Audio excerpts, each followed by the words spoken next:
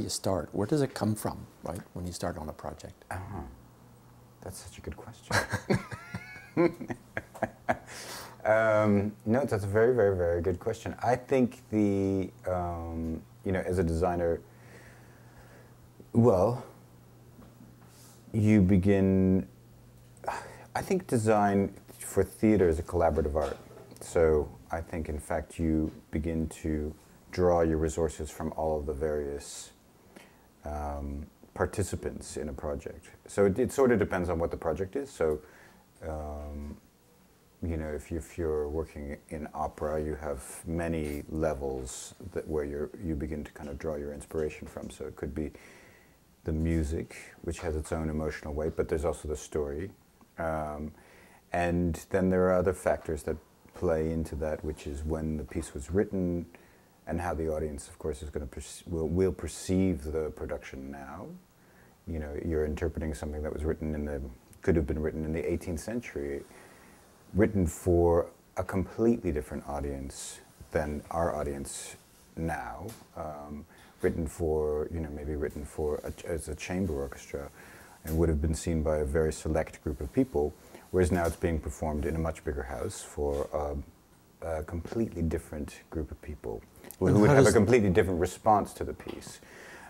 So how does that affect how, if you're dealing with that opera which was received by, you know, its original audience that way, how do you adjust, or how do you take into consideration that your audience is just coming off iPods and cell phones? Well, that's exactly it. I think you have these various factors that you kind of take into consideration when you're looking at each specific piece. So, you know, to state more factors in what influence the design, because I think I'm very much a believer that set design is part of the design world, design arts. You know, there are certain factors that affect the shape of what the design will be. So, and I think your job as a designer is to sort of cull all of those, to find out what all the factors are and then digest them. So,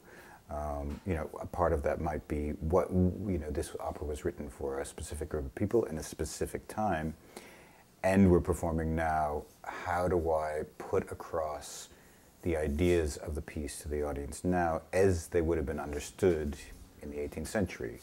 What is the intention of the piece? And I always think that one of the main roles that I have as a designer, and the collaboration that my collaboration with the director, is to try to find out why a piece was written and what was the intention behind the piece, and try to bring that to light in some way. So if you took The Ring, right, you not only directed but you designed it for The Ring. So how Wagner wrote it for what, and then how do you take that and reform it? The Ring. Do you have 12 hours? So we just keep rolling here. Or maybe something smaller, maybe the Magic Flute. No, I can talk about The Ring. I think The Ring is very interesting because The Ring, you know, was written, there's sort of very many levels that The Ring can be understood on. Wagner wrote The Ring as a reaction he wrote it in the middle of the 19th century, almost as a reaction to the beginning of the Industrial Revolution. And, you know, it's set in a land of gods and humans and mythology, but ultimately the story is about greed underneath all of it. And so when you dig into these Wagner pieces, there's usually underneath the kind of quite elaborate exterior, I find that there are at the center of them are quite human emotions and very strong sort of psychological impulses which drive the characters through the operas. And the Ring cycle is ultimately about greed. It's about what happens to people when they come in contact with the gold of the opera.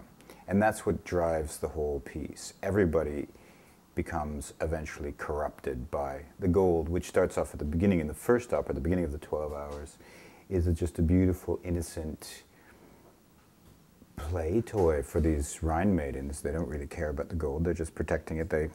And that's why it gets stolen from them, because it has no value to them. And then it's stolen, and through the rest of the 12 operas, it becomes sort of corrupted as, as everyone tries to get a hold of the gold.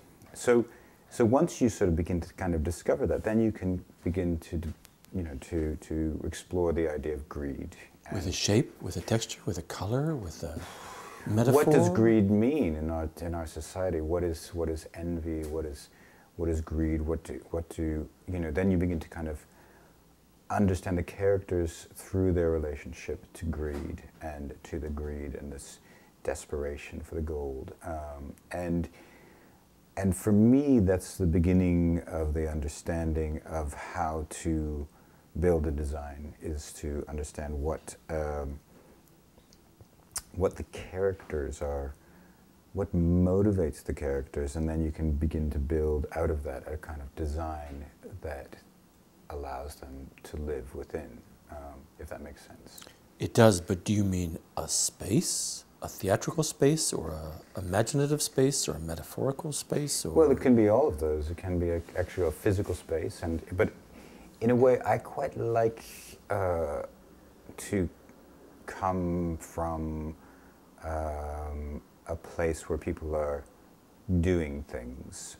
So, in a sense, you have to find out what are they doing first? What makes them tick, and what are they doing? And then you can begin to understand, okay, so we need a table, or we need 2 chairs and a table. And then you think, well, then it would be quite nice to have a wall, or does it want to be a room? Does it want to be a physical room around them? Is that the best way to express that moment of what is taking place in the scene? And sometimes you don't need that. Maybe there's enough said in the narrative of the piece that you actually don't need to give an extra layer of narrative in explaining where the piece takes place. Audiences now are incredibly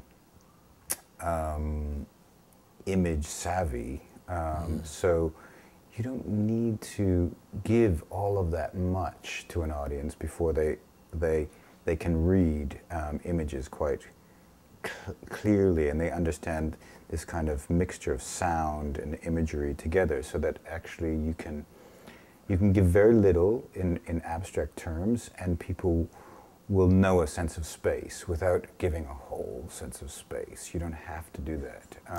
You're in a way describing the motion of a director. When you talk about space, people, what they want, what they do. I think they're completely... Do I need a wall? It's completely interconnected. Thinking. Yeah, I think they're connected. I don't think there's... And that, to me, is what the collaborative spirit of theater is all about, because I think that's what's exciting when you have, it's a directorial idea where it meets a design idea, and a design idea where it meets a directorial idea, and then the two. And for me, that's the best theater, where you have no idea where where one begins and the other one ends. So when you work with a director, then you get them to talk. I mean, how do you hear their... It'd be nice sometimes. Sometimes, yes, sometimes... If they can talk, that would be great. No, most of the time it's really nice. No, Are there directors who can't talk? Well, actually, it's a very... For a lot of directors who have come from an acting background or who've come from a literary background, it's quite daunting to them, the visual world. Even though theater is a visual medium, it's quite daunting that they don't have the language in which to discuss that. There's a certain language you develop over a period of time as a designer, or just by being immersed in the visual arts. So you have references that you can draw on. Sometimes the director doesn't have that, so they're looking to you for that. And that's where the exchange takes place. So they bring something to the table, and you bring something to the table, and then you play back and forth. And I'm very interested in collaboration. I think that is the key to working the theater. Otherwise, you'd be a painter in a room on your own with a white canvas, and you know, doing what you do and kind of making poetic things which are an expression of who you are. But in fact, this is an expression of many people coming together in order to create a specific series of moments pieced together.